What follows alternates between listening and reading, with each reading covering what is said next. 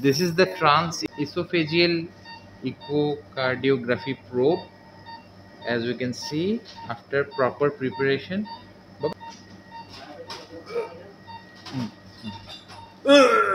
Bas.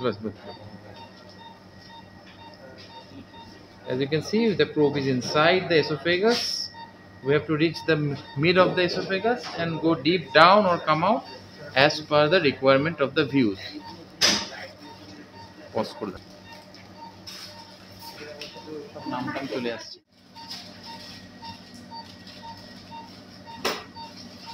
This is a 4-chamber view.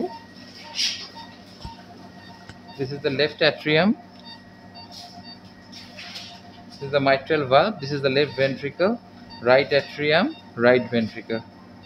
As you can see, this is the left ventricular inner chamber, and this is the interventricular septum. This is the left ventricular wall, free wall.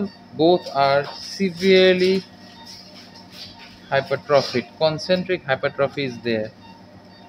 So this is a mid-esophageal view of the transesophageal echocardiography probe, and this is the 4-chamber view. The interventricular septum is severely dilated. It's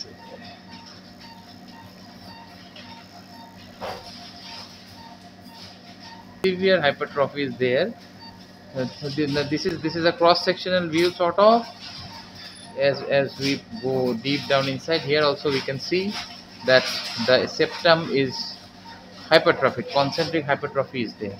Thank you.